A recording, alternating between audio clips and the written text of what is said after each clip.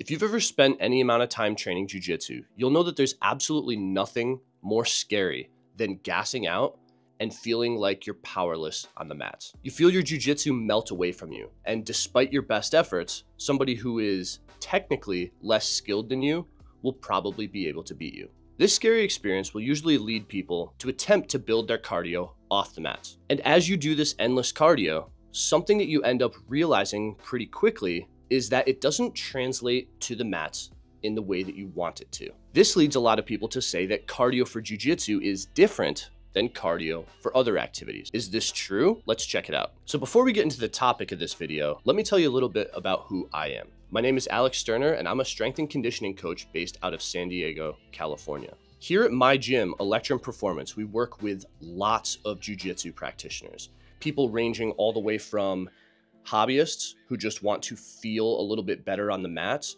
all the way up to multiple-time black belt world champions. And we've worked with a high volume of jiu-jitsu athletes for a long time. Suffice it to say, we've pretty much seen it all in terms of helping people prepare for jiu-jitsu and solving the problems that they experience on the mats. Furthermore, both myself and my coaches have trained jiu-jitsu for a very long time. Myself, I started training way back in 2004. So I've seen a lot in terms of how the sport has changed already and how it's still a bit lagging behind other sports in the realm of strength and conditioning and general preparation. So, having trained myself for a very long time and worked with a full spectrum of practitioners, I can confidently explain why this problem is so complex and why your attempts at improving your cardio may not be translating to your experience on the mats. First, let's break down what traditional cardio is made up of. Our body utilizes 3 energy systems to produce ATP, and cardio is going to be made up of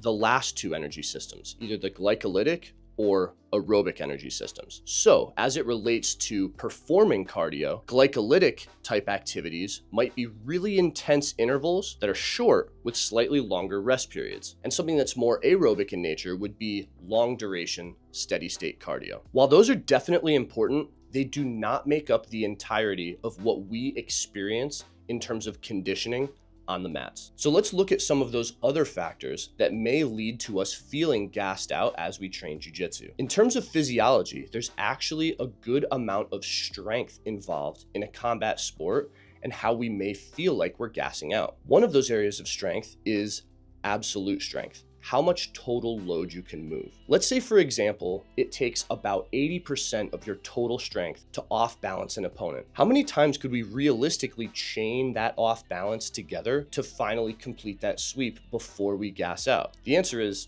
not that many times. Now, if we take that same scenario, but it only requires about 20% of your total strength to do an off balance, you can chain that together many more times before you feel yourself really starting to tire. This isn't something that people look at all that much, but it's super, super important. The next realm of strength that plays into our conditioning is relative strength, or the force that we can produce relative to our body weight. If we can produce a lot of force relative to our body weight, we can much more easily move our body through space without feeling overly exerted. The same holds true as we spar with somebody in our weight class or somebody similar to our weight. We can move around their body weight much more easily and at a lower effort level if we're stronger. The last type of strength I would want to look at is local muscular endurance, or your muscle's ability to sustain contractions over time. We could look at a lot of different muscles as it relates to this quality, but something like the grip is perhaps the most obvious. If you can't maintain your grips over the course of a fight, you may find the rest of your body working harder to make up for that. If you can't maintain those 4 points of contact, your legs may have to pummel way more to try to retain guard simply because you're not able to hold something like a pant grip to prevent that person from moving. So outside of that traditional cardio, those 2 energy systems I already talked about, we have absolute strength, relative strength, and local muscular endurance that all play a very important role in terms of our exertion or how conditioned we feel on the mats. What's kind of crazy is it doesn't end there. There's also some psychological factors as it relates to our conditioning. One of them is extremely obvious, and if you've ever competed, if you can think back to the first time you competed, or maybe even one of the first times that you went and trained jiu-jitsu, this factor probably reared its head, and that is anxiety. If you're anxious and in a very heightened state, you're very likely to overexert on even the smallest movements. Something like making a simple grip, where in a relaxed setting, you might only put a fraction of your strength into, quickly becomes a death grip because of that heightened state. And this doesn't just apply to our grips. Every single transition and movement that we make will be at a much higher effort level than we're used to. And that will drive up an oxygen debt and lead us to gassing out much, much more rapidly. This other psychological factor isn't nearly as obvious, but it's a fundamental element of jiu-jitsu, and that is something that I like to call fight economy. Fight economy is essentially maximizing an output while minimizing your input. And this couldn't be more clearly demonstrated than a hypothetical scenario where a black belt rolls with a white belt. If I asked anybody who's trained for any amount of time, we have a black belt and a white belt rolling together. We know nothing about either individual. If I ask you who's working harder, most people, without hesitating, will say the white belt. And that's because when we're less experienced at jiu-jitsu, we overexert all the time. We don't really know what we're doing, but we're struggling really, really hard. A black belt, on the other hand, is wasting absolutely no energy. And if they could get away with 20 or 10% of their strength leading to an off balance or a sweep or some sort of transition, they'll do that.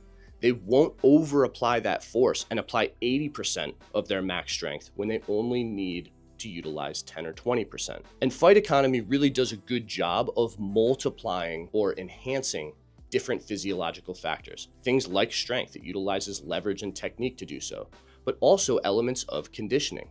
If you're constantly monitoring your input and really keeping your input as low as possible, you may feel more conditioned than someone who has much more developed energy systems because your movement is more efficient. So when we look at all of these things together and working at the same time, that is what plays into our subjective experience of conditioning.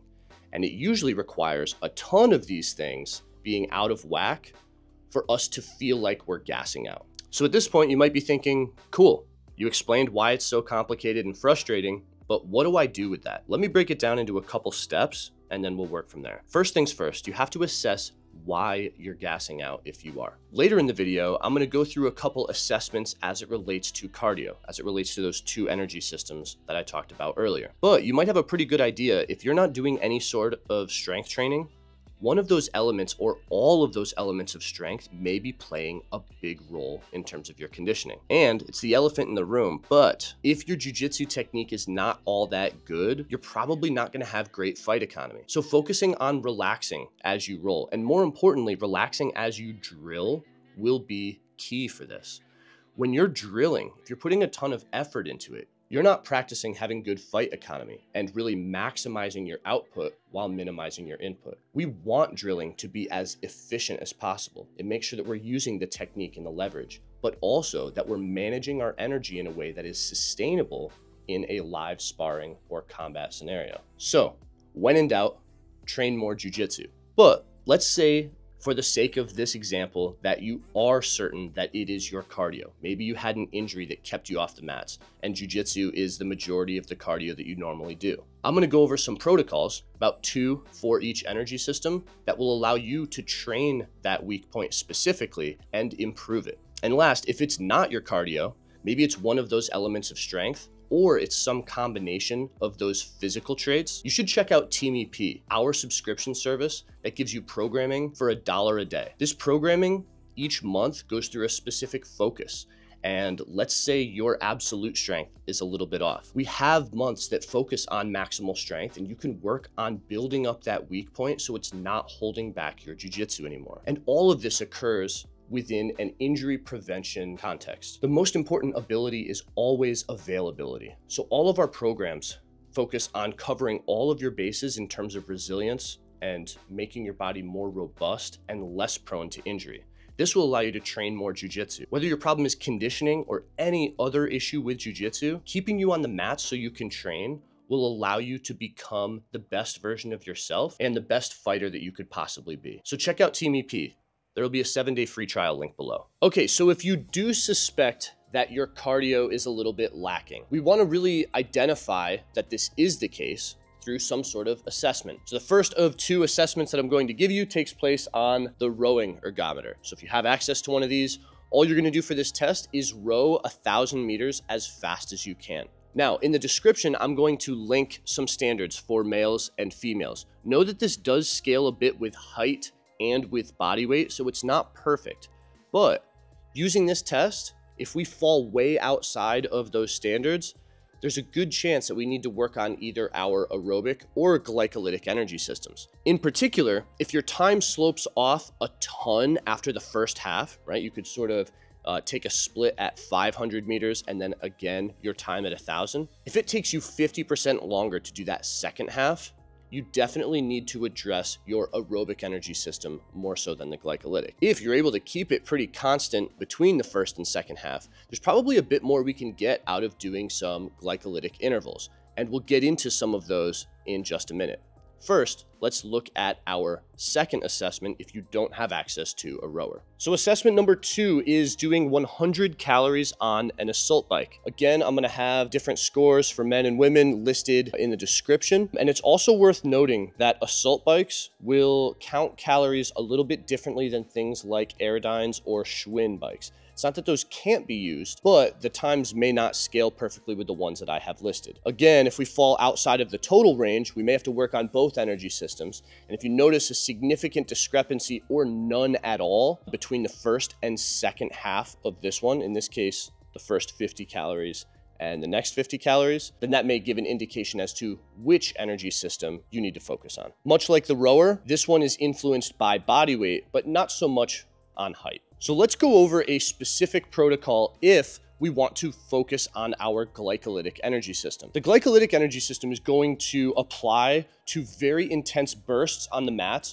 followed by more static positions or pseudo rest periods. By training this energy system, we can get more bursts or potentially have those bursts be slightly longer in duration. To train this energy system, we can use any piece of aerobic equipment. It could be something like an assault bike or a ski erg or a rower, really anything that you have at your disposal. We could even use something like a treadmill on a little bit of an incline. What we want to do here is focus on very intense bouts and then actually have a longer period of total or active rest. For this protocol, we're going to do 20 seconds on, 40 seconds off. So that's a 1-to-2 work to rest ratio. And we're going to do that for 2 sets of 3 reps. So on something like the assault bike, we're going to have a timer running. And at the top of each minute, you're going to sprint hard for 20 seconds.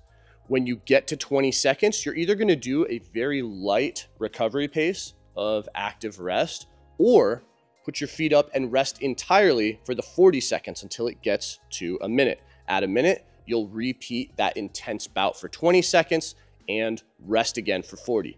A set of 3 means you'll repeat that 3 times in a row, and just like any set of a strength training movement, in between sets, you're going to rest entirely. Let that heart rate work its way all the way back, towards resting, usually about 2 or 3 minutes at least, and then go ahead and do that again.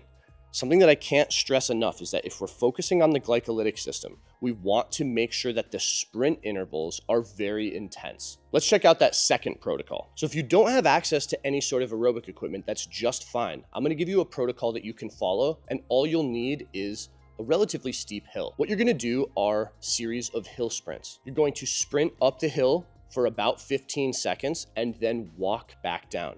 Usually it'll take you about 3 times as long to walk down if you are sprinting up. So essentially we now have a work to rest ratio of 1-to-3. This one is going to be active rest, right? We have to walk our way back down, so you won't be able to rest entirely, which is why we're going to have a little bit more of it. Really try to keep those sprint intervals as intense as you can. Walk down nice and slow so you have more time to rest than the actual bouts of sprinting. You're going to do this for 3 sets of 4 reps. So it'll be 4 sprints up with the corresponding walk back down. Between sets, again, we want to allow for more complete rest.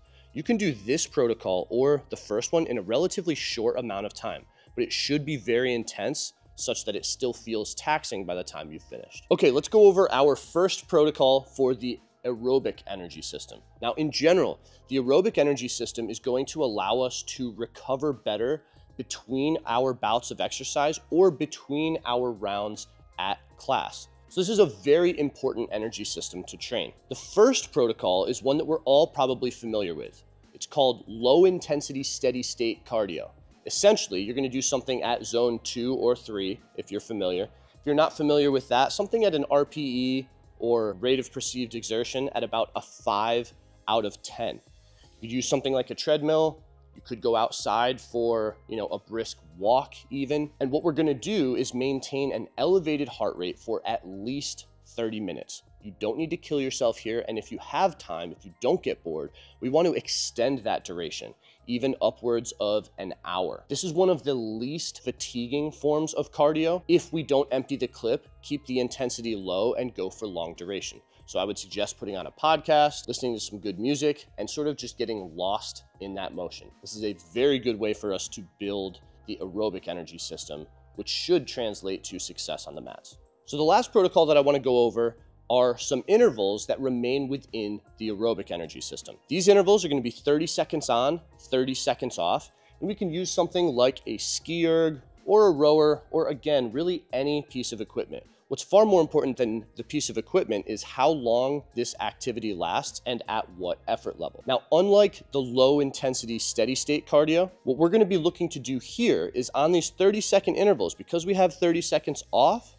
we're going to have a slightly higher effort level, about a 6 or a 7 out of 10. You can probably handle a little bit higher of an effort level, but we wouldn't be able to do nearly as many reps, or we would slope off very hard. So keep it dialed in, shoot for about a 6 or a 7 out of 10. And when you're just starting off, you're going to do 15 reps of this. So that'll take about 15 minutes, 30 seconds on, 30 seconds off, 15 rounds will be 15 minutes. You can do this for 30, even 40 or 45 minutes.